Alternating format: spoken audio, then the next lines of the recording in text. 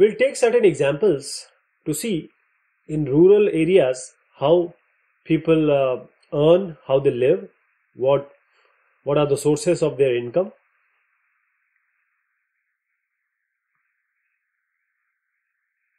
Previous discussion we have looked at the diversity. We also explored how living in different regions has an effect on work people do. The kinds of plants, trees, crops and things that become important to them. And here we will look at the different ways in which people earn their living in villages or rural areas.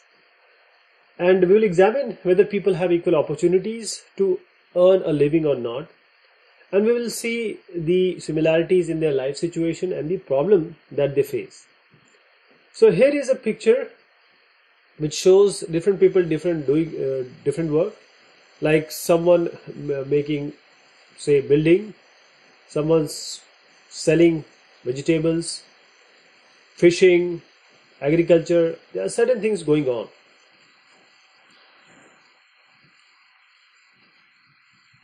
We'll take the case study and then we'll try to look at what is happening here. So Kalpattu, this is a village that's close to sea coast in Tamil Nadu. People here do many kinds of work, and as in other village, here too there is non-farm work like making baskets, utensils, pots, bricks and bullock carts.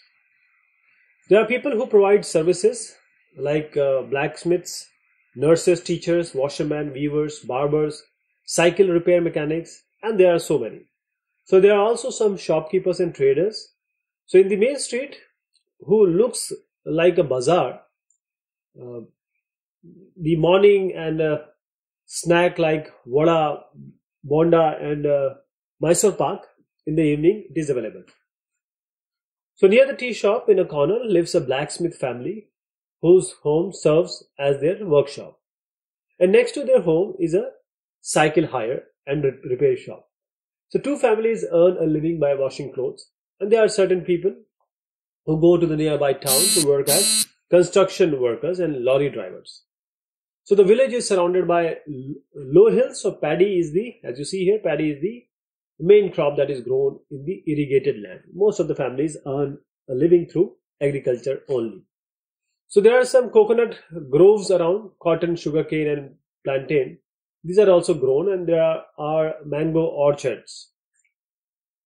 Let us meet some people first of all in Kalpattu and see by their lives what we can learn about farming from them and how they earn and how their life is.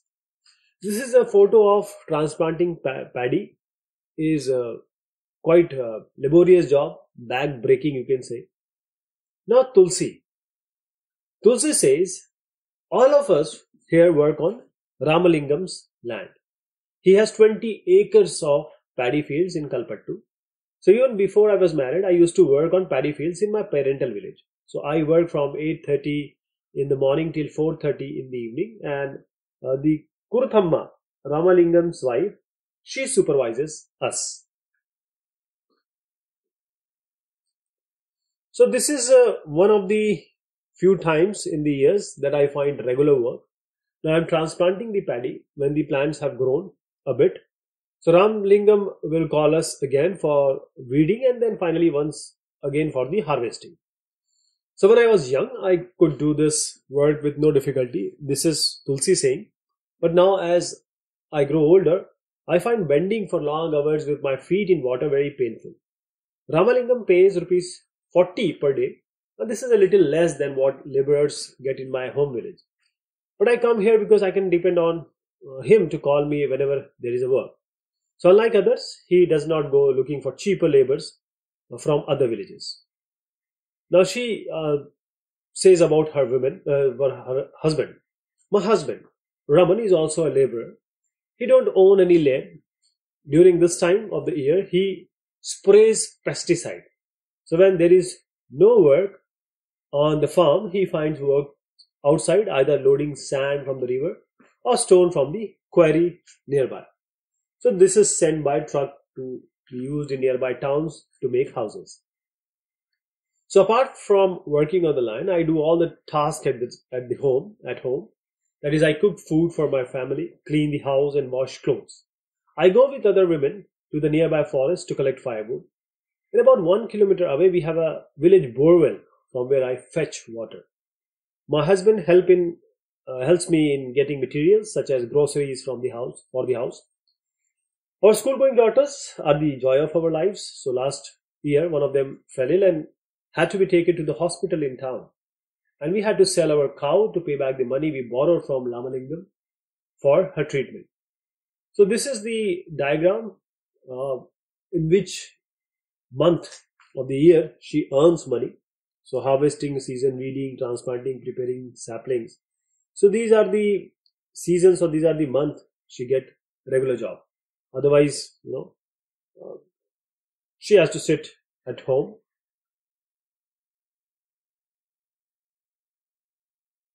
So what Tulsi told us, as you just saw in Tulsi's story, poor families in rural areas often spend a lot of time every day collecting firewood, getting water, and grazing their cattle.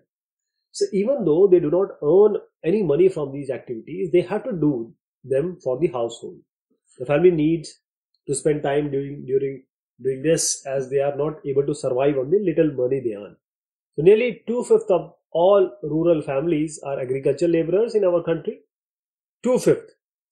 So there are some who have small plots of land, while others, like Tulsi, they are landless. So not being able to earn money throughout the year forces people in many rural areas to travel long distances in search of work. And this travel or migration take place during particular seasons. So let us talk about Shekhar, what his story is.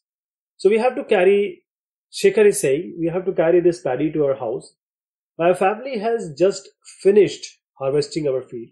We don't own much land, only 2 acres, so we manage to do all work on our own.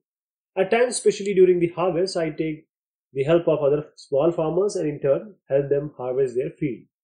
So the trader gave me seeds and fertilizers as a loan. To pay back this loan, I have to sell my paddy to him at somewhat lower price than what I would get in the market. So he has sent his agent to remind farmers who have taken loans that they will sell the paddy only to him. So I will probably get 60 bags of paddy from my field. Some of this I will sell to settle the loan. The rest will be used in my home. But whatever I have will last only 8 months. So I need to earn some money. I work in Ramalingam's rice mill. Here I help him collect paddy from other farmers in the neighboring villages. We also have a hybrid cow whose milk we sell in the local milk cooperative. And this way we get a little extra money for our everyday needs. So here is the example of where Shekhar would work. So on being in debt, as we have seen, very often farmers like Shekhar need to borrow money to purchase basic things like seeds, fertilizers, and pesticides. And often they borrow this money from moneylenders. So if the seeds are not of good quality or pests attack their crop, there can be a major crop failure.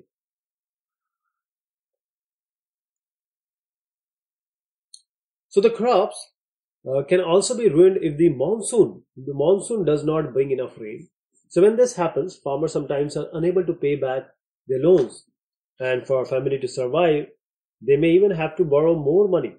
And soon the loan becomes so large that no matter what they earn, they are unable to repay. So this is when we can say they are caught in debt. And in recent years, this has become a major cause of distress among farmers. So in some areas, this has also resulted in many farmers committing suicide. This is a picture of Ramalingam's 20-acre land. This is a transplanted paddy growing in a few land which Ramalingam owned. A result of hard labor which is performed by agriculture workers like Tulsi and others. So Ramalingam and Kuruthamma. In addition to land, we are talking about Ramalingam now. Ramalingam's family owns a rice mill and a shop selling seeds and pesticides. So for the rice mill, they used some of their own money and also borrowed from the government bank. They buy paddy from within the village and from surrounding villages. The rice that is produced in the mill is sold to the traders in nearby towns. This gives them a substantial, or you can say good income.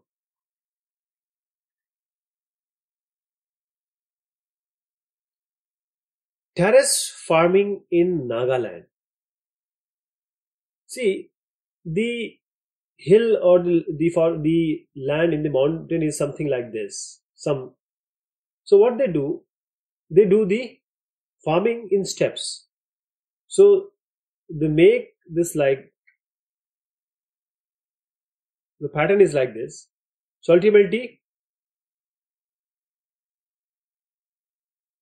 this is called step farming. Here they grow the crop and they cover it so that water should not go down or flow down. So terrace farming in Nagaland, there is a village called Chizami, which is in Fake district in Nagaland. So the people of this village belong to the Chakshag community. This is a kind of farming which we are witnessing. They do the terrace cultivation. This means that the land on a hill slope is made into flat plots and carved into steps. The sides of each plot are raised in order to retain water. So this allows water to stand in the field, which is best for rice cultivation. So the people of Chizami have their own individual fields, but they also work collectively in each other's field. They form groups of 6 and 8 and take an entire mountainside to clean the weeds on it. So each group eats together once their work for the day is over. And this goes for several days until the work is completed. So this is terrace farming in Nagaland. So now we will talk about the agriculture laborers and farmers in India. In Kalapattu village, there are agricultural laborers, as we saw Tulsi, and small farmers as we talked about Shekhar, and few big farmers also like Ramalingam. So in India, nearly 2 out of every 5 rural families are agricultural laborer families. And all of them depend on the work they do on other people's field to earn a living. So many of them are landless and others may own very small plots of land. So in the case of small farmers like Shekhar, their land is barely enough to meet their needs. So in India, 80% of farmers belong to this group. Only 20% of India's farmers are like Ramalingam. So these large farmers cultivate most of the land in the villages. So a large part of their produce is sold in the market. So many of them have started other businesses like shop, money lending, trading, small factories. So we have looked at farming in Kalapattu. So apart from farming, because Tamil Nadu has, a large seashore, apart from farming, many people in rural areas depend upon collection from the forest, animal husbandry, dairy produce and fishing. For instance, in some villages in central India, both farming and collection from the forest are important source of livelihood. Collecting mahua, tendu leaves, honey to be sold to the traders is an important source of additional income. And similarly, selling milk to the village cooperative society or taking milk to the nearby town may be the main source of livelihood for some families. So in the coastal areas, we find fishing villages. Let us see about the lives of fishing family by reading about Aruna and Parivelan, who live in Pudupet. Pudupet, a village which is close to Kalapattu. First, you have to witness this, how this woman is selling fish this is fisherwoman selling the catch at the local market. This is how fishing is going on. A simple picture depicting many things. So Aruna and Parivelan, not very far from Kalpattu, is the village of Pudupet. So people have earned their living by fishing. So their houses are close to the sea and one finds rows of catamarans and nets lying around. At about 7 o'clock in the morning, there is a lot of activity on the beach. This is the time when the catamarans return with their catch and women gather to buy and sell fish. So my husband, this is Aruna saying, my husband Parivelan, my brother and my brother-in-law came in late today. I was very worried. They go to the sea together in our catamaran and they said they were caught in a storm. So I have kept aside some fish for the family and I will auction the rest. The money I get from the auction will be divided into 4 shares. one each for each person who went fishing, and the fourth one is for the equipment. Since we own the catamaran engine and nets, we get that share too. So we have taken a loan from a bank and purchased an engine which is fixed on the catamaran. Now they can go far into the sea so that they can get a better catch. So women who buy fish here will carry it in the baskets to be sold in nearby village. Then there are others like traders who buy for the shops in the town. I will only finish this auction by noon. So in the evening, my husband and our relative will untangle and repair our nets. Early tomorrow morning, around 2 a.m., they will set up the sea. Again, every year for at least about 4 months during monsoon, they cannot go to the sea because this is when in the sea, fish breed. This is their breeding season. And during these months, we survive by borrowing from the trader. And because of this, later, we are forced to sell the fish to that trader and cannot do our auction. So those lean months are the most difficult. Last year, Aruna suffered a lot because of the tsunami also. So rural livelihood, people in rural areas earn their living in various ways, as we saw here with certain examples. Some work on farms while others earn their living on non-farm activities.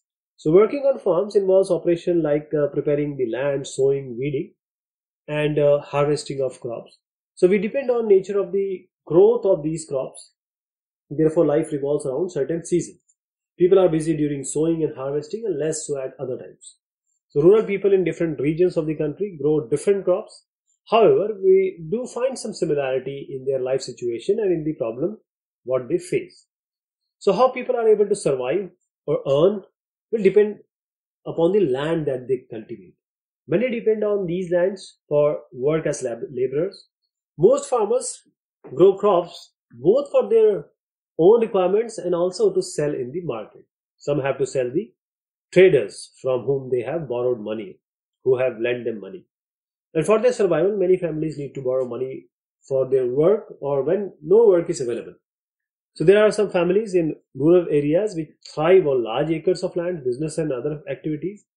However, some small farmers, agricultural laborers, fishing families, craft persons in the village do not find enough work to keep them employed throughout the year.